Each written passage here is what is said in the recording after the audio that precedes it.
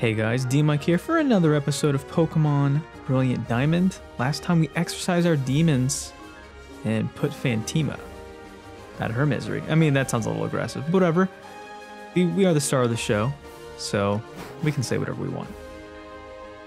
So moving on, we'll be greeted instantly again by Cynthia. So her grandma passed along our diligent deeds stopping that terrorist. You can never trust them, Cynthia. Those cult leaders, they're a little interesting. People thinking that they are aliens and they're gonna go on spaceships and travel to faraway lands. Yes, so they're all about that energy. Trying to figure out what that's all about.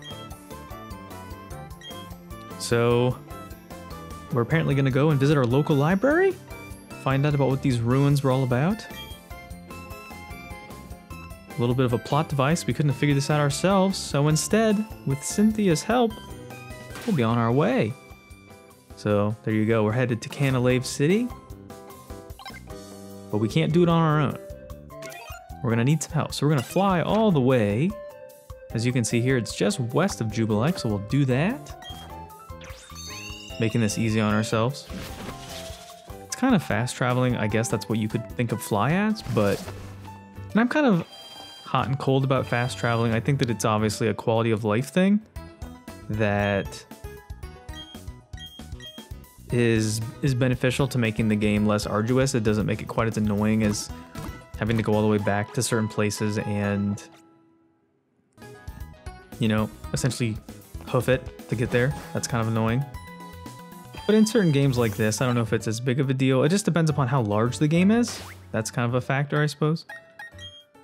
But before we do any of that, we need to get back into getting our team together because I kind of split everybody up a little bit. So Miguel, Charlie, and Buster are going to be taking a seat for at least the short foreseeable future. They've got a bit of an advantage having participated in that gym, just the three of them. They got an entire extra 2 trainers worth of experience because I goofed and I didn't realize that there was more math to do. Whoops. But that's okay. And Steven's doing okay as well. So we'll just go ahead and let them hang out in the old box. Everybody likes a nice box. And we'll be heading west. Wasn't really accessible earlier. Actually, I don't think you can come this way. Hello, officer? Okay, so we're heading to the old fishing hole, Make sure you got your bait and tackle box, everybody. There's gonna be a lot of surfing in this episode, so hopefully you guys love that. Would love to surf. It looks like B-Burl is coming back again, Justin B-Burl. Oh, that's nice. Look at that. That's a nice little...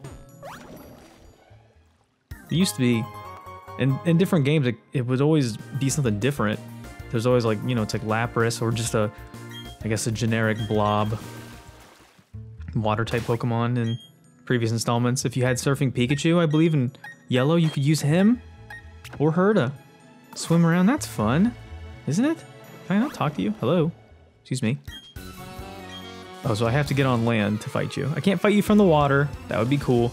Imagine trying to do a Pokemon battle off of B-Burl's back. That'd be pretty neat. But yeah, back to fast traveling. There's certain games where it does make sense to have fast traveling if it's like a massive landscape, but it depends upon when it's being introduced as well. I feel like if it gets introduced too early, then sometimes it can be a bit of a crutch. Like the thing that comes to mind, and like this is just me personally, I potentially just ruined the game for myself. I wouldn't say, okay, maybe ruined is a bit harsh, but I definitely curbed my exploration. I played Horizon Zero Dawn when it came out. Or, no, I did not want to play it when it came out. I can't even talk today. I played Horizon Zero Dawn when they made the DLC for it, and I found out about it. And I added that to my the old PlayStations and my Playbox. And that game gives you, it's a huge map. It's one of those open world games, and it gave you the ability to fast travel between these campfires pretty early, which is nice. But also at the same time, it did make me less inclined to explore. So that's kind of a bit of a bummer. Obviously, you don't have to explore in games. If that's not what you're into, then you don't do it. But in general, you know, they have these kind of robust, diverse areas that you can go and explore, and I kind of ruined it for myself initially because I didn't do that. I was more content with just finding different points on the map and then just going in and placing a little marker and then just traveling back and forth between all those. That's kind of what I did. And that's kind of, I don't know. I mean, that's a fine way to play, I guess, but it's not really the most ideal way to play. I need to get some Thunderbolt TMs and nuke these Gyarados. But yeah, and I mean, the inception of Pokemon having something like that, it's been around for a long time. As far as I can remember, you know, fly has always been a thing. So you've always been able to fast travel. I guess there's not really a ton of reason to really go back and forth with the exploration once you get to a certain level. There's no real reason to do it. This game does kind of love backtracking though, which is a little strange. I feel like the pacing of this game, especially from this point forward, is a little odd. I mean, the pacing of this game in general is odd, but you know, you spend all this time trying to go on this journey, and then abruptly it's like, hey, do you want to go fight this gym leader in a city you've already been to that you should have been able to fight when you went to that place the first time? I'm not entirely sure what the goal is. I mean, realistically, being honest, it's padding. You know, it forces you to go back and forth to all these places. And I guess it's kind of okay in the sense that you don't want games to be super linear. Pokemon games have almost always been linear. But there's also the element of doing what you want to do, making sense in the moment. Like I don't need the games to necessarily be super open. Like I don't need them to let me have all the choices in the world, but going back and forth where you're following essentially the story of the game, talking about this ancient village, you're trying to chase down this galactic grunt, and then out of nowhere they're like, hey, how about you go and fight a gym leader? It makes sense in, like, I don't know, the grand scheme of going back and doing it, but then it doesn't really make a ton of sense because you should have been able to do that the first trip to Hearthome. That's just my personal opinion. And you can do that in Platinum. You have the option, I think, between, I'm gonna get this wrong every time, but between gyms 3, 4, and 5, I believe those ones you can do it in any order you want to. It's wide open, and I think that's great. I'm just gonna keep hyping up Platinum forever just because I'm salty about the fact that they didn't include all the cool stuff they did add, and I'm a little bummed about that. I mean, the games have been out for 15 plus years. You would have figured that at some point they would get their acts together and give you all the goodies, but you know, maybe there's going to become a Pokemon, I don't know, Lustrous Platinum or something crazy like that. I have no idea. I'm starting to think that that's not really going to be the case anymore. I believe that going forward with these games, they're probably just going to stick to the duos, because I don't really know if there's necessarily a market for there being 3 Pokemon games anymore in the installments. Also, it's more for them to work on. So what they could potentially provide now as DLC would have been that 3rd game back in the day. So like your Emeralds, your Platinums, your Crystals, like that was your DLC. You're essentially getting, I mean, it's actually better than that because you're getting the whole game presented to you in a polished and slightly better format. Whereas now, they don't really do that anymore. There's no real reason for them to do that anymore because they can just give you patches, which is fine. I mean, it's just a bit of a bummer that that's the approach that they're taking. Takedown seems okay. We don't need Wing Attack and Aerial Ace. We'll just go with Aerial Ace. It's the better of the two. Never misses. Just like me, I never make mistakes when I play, so definitely ideal.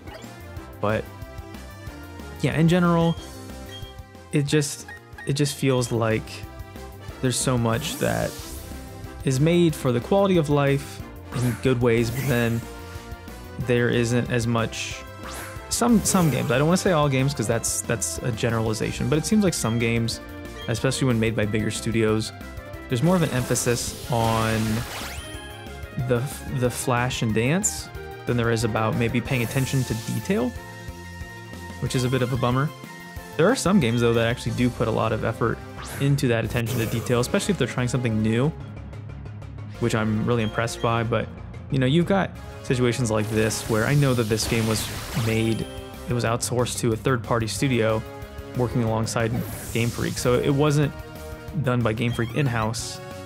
But you would think that for a company that's valued at like $200 billion that they could give you a little bit more.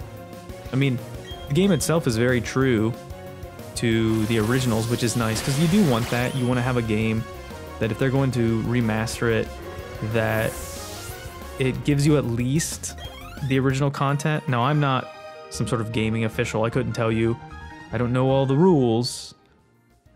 You know, there's probably plenty of people being like, well, that's not actually how games work, and I would be willing to say you're right, because I don't know everything. Also, that shadow changing looked horrible.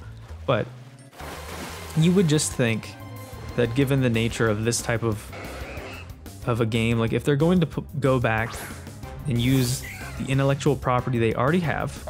Also, how are we standing on this water? Is it that shallow? Are we Jesus Cristo?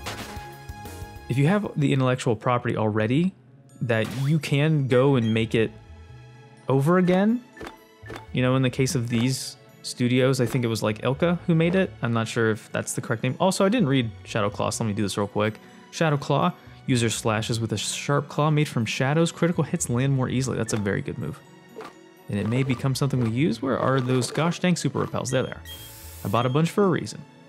But yeah, there's just the, you know, you would think that if you have all this time and all this money that, and you already have the source material, you're not making something new, that you could do more with it, but I don't know. Maybe I'm just being picky. I have no idea. I'm not trying to be a Debbie Downer, but I just know, I've said it probably for like 3 episodes in a row, just that there's a lot more content out there that they had that they chose not to use, and it makes me wonder why. Is it one of those things where they don't feel like they have to anymore? Like the experience is already, you know, like, well, we're already giving you the original experience. You know, this is the diamond and pearl that you got with just some quality of life stuff. Is that not good enough for you? Stop your complaining. And I mean, I guess it's kind of neat in general, having the option for, this guy doesn't have eyebrows. That always throws me off, unless he has like very light eyebrows and they just didn't know how to code them. But then again, in this game, I'm not giving them any credit for eyebrows. They did a horrible job with eyebrows, especially the overworld sprites. My goodness, just slap some JPEGs on them. But it is nice that you have an entire generation now of people who probably weren't alive the first time, or at least old enough to understand, besides just mashing buttons, to have the experience of playing these games, which I think is great. It's the, I guess it's the closest thing that you can get to going back and just enjoying the original media, because some people don't have copies of it. It's a lot harder nowadays to get a hold of physical media. So if you don't have a DS, if you don't have, ooh, this is gonna be a bad matchup. If you don't have the DS, if you don't have the cart of Pokemon Diamond, Pearl, Platinum, etc., you're not playing this game. That's just how it is. I mean, I guess you could emulate it, but those are hit or miss. And like, how many people are emulating games with their kids? Like, hey, you want to sit on the couch and emulate some games today? Like, that's probably not happening. It might, and if you do, that's awesome. Good for you. But all right, so there you go, Mr. No Eyebrows with his Gibson SG. That's a cool looking guitar, though. I like it. I would take it if I knew how to play. I don't. Ooh, this guy can't find his girlfriend. She goes to a different school. But yeah, I mean, maybe studios now realize that they are at a certain point where they don't have to provide a different type of experience. Ooh, there's a new Pokemon. Mantine from, I want to say Gold and Silver or Ruby Sapphire. This is the pre-evolution of it, Mantike. Cute name, very clever. Looks like a gosh dang Stingray. Did that not, excuse me, that was not super effective? What? Huh. Well, I don't know what that's all about. But how about another Giga Drain? Please don't hurt yourself, Bert, please. Great. You were awaiting directions, but you didn't listen carefully. But I think it's nice that there are games now that when they're talked about, it's a nice kind of psychological thing for the original people who played them, as well as maybe the next generation of people who will play them, or like the generation after that, getting a chance to share that. Because I've always thought that, like, if I was to bring more DMics into the world, that's something that I would want to do, is to be able to have those shared experiences. Now, I'm not sure, like, if this is the school of thought that I want to subscribe to, but I like the idea that to be able to play the original stuff with, you know, a kiddo. I share things with my nieces and nephews, which is fun, but they're not quite old enough to really understand yet, so they're getting there. One of them is, but the gaming phase is only so long, everybody, so take advantage of it unless they really gravitate towards what you're doing. You know, at the end of the day, make your kids do what you want them to do, because you created them and you can choose their entire lives forever. So playing a game that you played as a kid and then being able to play a more updated, modern version of it is really cool. I like the idea of that. I think it is a way to kind of tie things together, because you can be like, oh, well, back in my day we had blah blah blah blah blah, and that makes everybody upset. Nobody wants to hear the good old days story. Nobody wants that. That's dumb. So this is kind of a way to be like, oh, well, back in my day, but you can, like, I don't know, I guess you could still take that approach, be like, oh, well, back in my day, we didn't have experience alls, and we did things the hard way. We went to school uphill both ways, and blah, blah, blah. We had to write in our own blood and stuff like that. Like, whatever you're into, but in general. Also, don't forget to come over here. This is a little sneaky snake rare candy. That's fun. Yeah, it's just, I don't know. So for some people, it's just like, where do you get off? Also, did I talk to this person? Is this guy's girlfriend? She's stuck?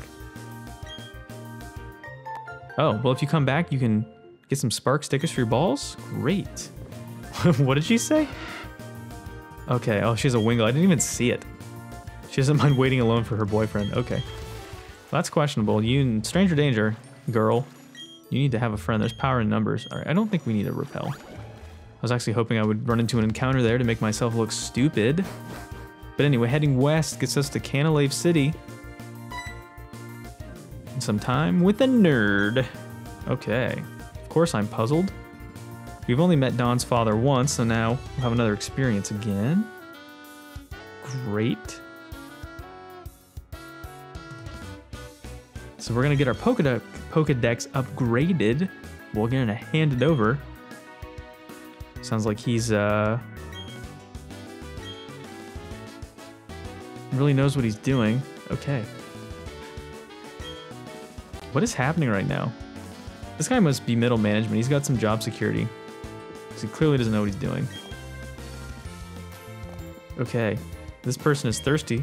I don't know if maybe this is like a throwback to the original games where you can give you have to go give them a drink, some tea, and they'll let you go between these little outposts. Maybe if you give them a soda, a water, maybe a lemonade.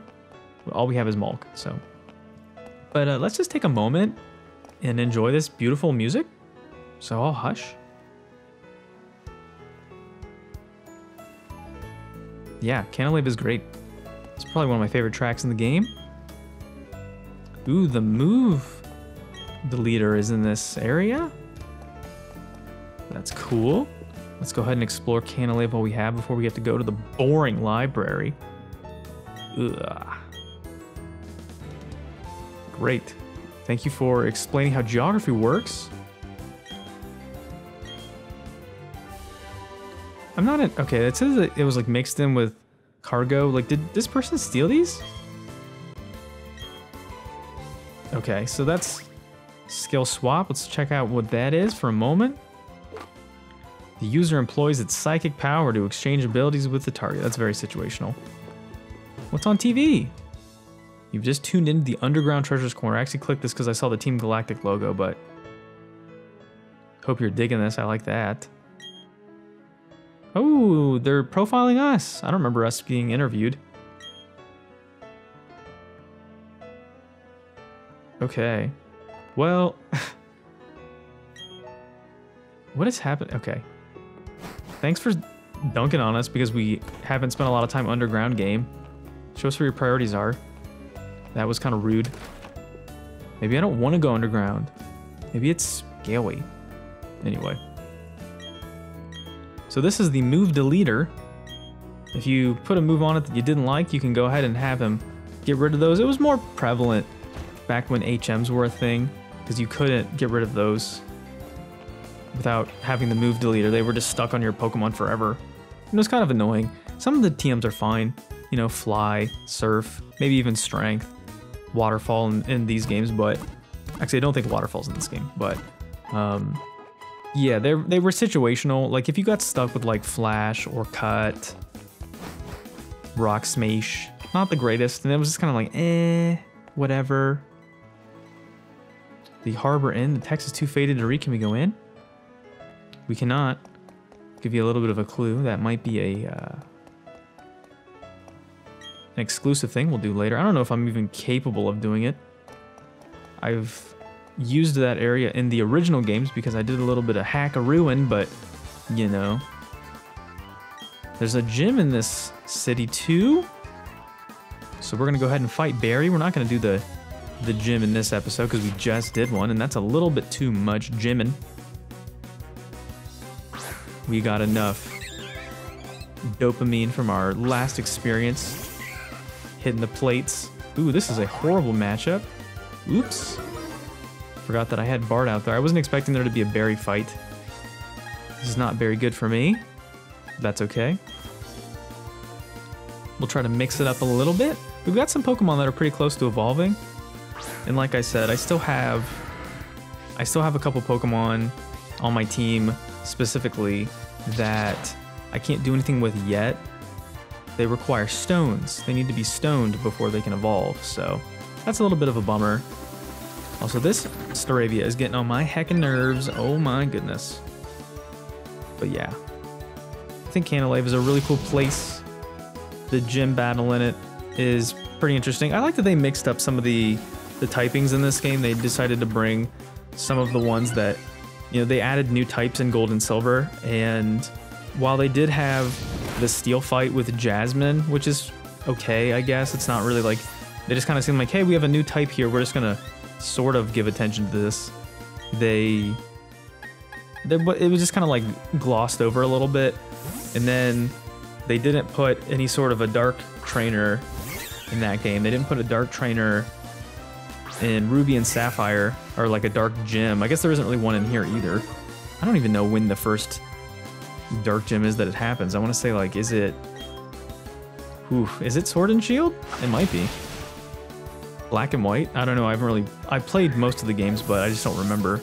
Maybe there was one in X and Y or something that I'm forgetting, but yeah, they have all these new types and there's like, whatever. We don't really need to prioritize though. Ooh, here's one of my favorite Pokemon. Here it is.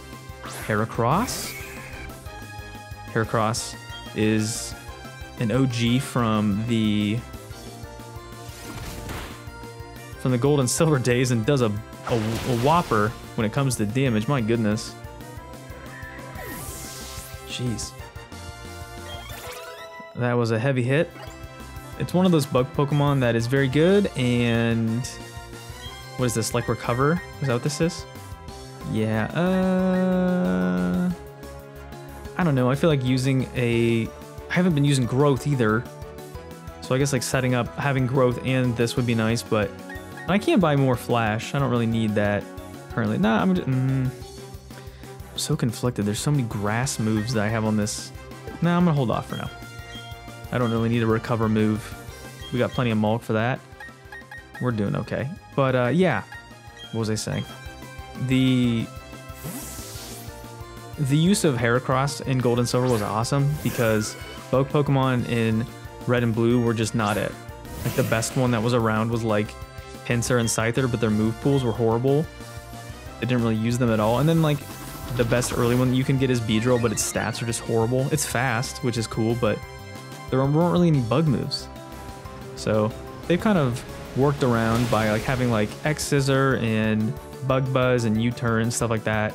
Struggle Bug. So they've changed it up with the bug types, which is nice. There's more variety if that's what you're into. They're not quite just like throwaway Pokemon anymore. And Heracross kind of paved the way for it. It's the OG. I mean, Scyther and Pinsir are great, but Heracross definitely is awesome. Like Pinsir, does not get to evolve. It doesn't really need to. Its stats are great, which is kind of surprising. But yeah, it's like a Hercules beetle. You can catch it by shaking trees in Gold and Silver, which was kind of a weird mechanic. You gotta use your head, headbutt those trees. It's a good time, but its move pool in that game wasn't great. Holy smokes, he has a level 37 Pokemon. Barry, evolve your Prinplup. What are you doing? Napoleon's just around the corner. Taking your sweet time, huh? This episode is probably going to be on the shorter side just because the most recent episodes have all been feature-length films. My goodness. I could edit some of this stuff down, but then also part of it's like, it's not quite as... There's not a lot of filler that I'm doing that really necessitates it. I usually try to curate my content so that way it's not going to be a waste. Also, cute Berry Angry Face. Don't we love it? We do. There we go. Speaking of evolutions, Sharon is ready to ascend to the final level of government dronedom. Very nice. So no longer will we have a Staravia. Instead, we have a Staraptor. Yay! For the longest time, I thought that the horn or whatever that is on the top of its head, that red part, was like its head, and I could never see its eyes. Yeah, I wasn't the brightest. But that's okay. So here we go, Staraptor, the predator Pokemon. Uh-oh. You don't want to be a predator. That's how you wind up on a list. It has a savage nature. It will courageously challenge foes that are much larger than itself. Okay. So Sharon, she's a fighter. Close combat is a cool move. But you gotta make sure that when you use it, that it comes at a cost. So let's go ahead and get rid of quick attack. We don't really have much of a need for that. So Sharon shaping up to be pretty decent all in one episode. An evolution and a cool move. So good for you, Sharon. Good for you. Be a Sharon, not a Karen. So Barry wants us to fight the gym leader. We will, eventually. But we've still got a little bit of time left to explore this area. So we're gonna do that. Talk to all 5 people that live in this huge area. This is a pretty cool area. I don't know, is there supposed to be a boat here? Where is it? I don't see any boats. Where the boats at? I love, oh, okay. Empty house, great. Clearly this game is very thoughtful. There it is, there's a boat. Iron Island. They turn, oh, this is where they get swole. Ah. Sailor Eldridge's house? Secret path somewhere in the city and there's treasure. Ooh. Oh, I like the sound of that. How do I get to it? Now I want it real bad. Is there a secret path? I'm not sure you're supposed to find this out. Is it back here? Oh man, game, hey, wait. Do I see something back here? That's like a wall. That's not helpful. I can see, oh, that is the wall. I thought it was a path. I got super excited. I'm not using all my 2 brain cells today. We're not doing the greatest. How on earth do you get to that? I have no idea. I'll come back to it another time and figure that out. Can we even go to this fabled Iron Island? Ooh, we can. Okay. We'll save that for the next episode. We'll do the gym and we'll do the Iron Island. We'll talk to Sailor Eldritch's child. Ooh, the gym in this city is pretty cool. We'll wrap it up with some book learning. Let's go check out that library like Cynthia told us to do. I guess we'll do it. There's cool things at your library. Having fun isn't hard when you've got a library card. Do we have to pay? Oh. Keep quiet or else. Libraries are pretty serious business. Yeah, also leave people alone when they're in public spaces. Like, why is there such an insistence on like people always wanting to do things like, well, they have to get your attention or try to troll you when you're just trying to read a book or watch a movie, enjoy a hot cup of joe. Also, when you're in libraries or like places that are meant to be quiet, like just hush your gosh dang mouth. Be quiet. Nobody wants to hear what you're listening to on your speakerphone or on your laptops. Nobody wants that. Nobody wants that. That's the definitive truth. Well, you gotta put in a request, bud. Do they only have one copy of the book you want to read? That's a little bit too eccentric for my beliefs of libraries. You can slow your roll, lady. So we're gonna read the Sinnoh myth.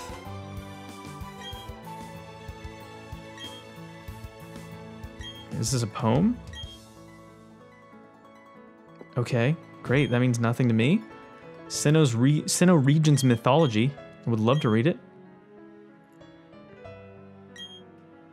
They led separate lives, but we just hadn't figured out how to enslave them yet. So there we go. It's weird though that it's like that they're like subservient. There's no autonomy with Pokemon, but it's like it makes you think of if you've watched the first Pokemon movie, like Mewtwo being created as like a genetic experiment in a science lab, and it wants to have that autonomy to like take Pokemon away from humans. So I don't know. So we're learning about those 3 Pokemon that were up on that wall in Celestic Town. This is pretty neat. Maybe we'll run into them another day. Veilstone Smith. Ooh, what's this about?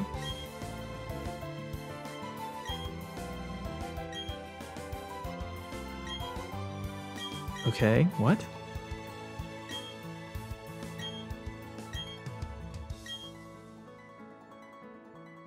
I have no idea what this is talking about. Okay, there's more, but wait, there's more. You found the sword. This sounds so intense. Gorged with power. Okay, this mythos is very strange. I have no idea what that's talking about. I literally don't know. Is that a Pokemon it's referring to? Sinnoh. Oh my gosh, there's just so much reading.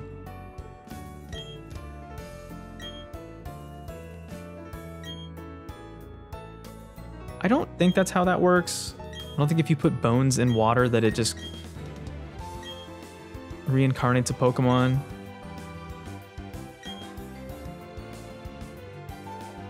What on earth is this fever dream of writing here? Is this fiction? Non-fiction? Am I lost? Okay. Can they sit at tables? What on earth is happening? I mean, I'm assuming they're talking about evolution and like humans and the ancestors of humans and the ancestors of Pokemons being, you know, more akin to each other. But I don't know if there's any what lore there is of that.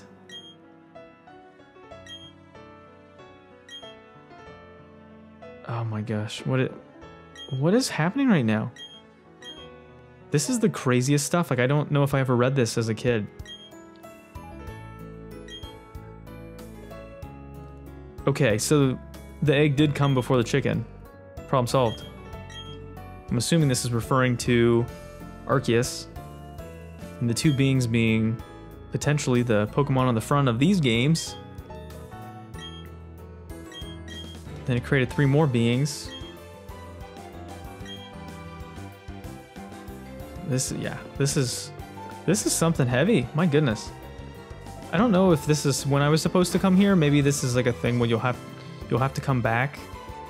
I just wasted everybody's time visiting this gosh dang library. I don't know. It was a good read though, right? You learned something, I think. Learned how insane all that was. Am I healed? No. So we will do that. I wanted to get a good peek at that boat though. Isn't that nice? Look at that nice little boat. That's a good time. Don't you love a nice adventure out on the sea? People are gonna be like thinking like, hey, you're just looking at that for a thumbnail. No. Maybe. Some of these episodes, it's a little harder to pull thumbnails than others just because the things that I do in it, it's literally just battling and it's like, hey, how do I show that? Like, hey, I fought 800 people today. And most of them are just like, hey, Camper Judith and Picnicker Eugene. Like, great. That's exciting, isn't it? But anyway, we made it to the Canalave Gym. The man with the steel body. I wonder what type of Pokemon they'll have here. But we'll find out next time. Thanks for watching, everybody. I've been DMic. This has been Pokemon Brilliant Diamond. And I'll see you next time. Bye.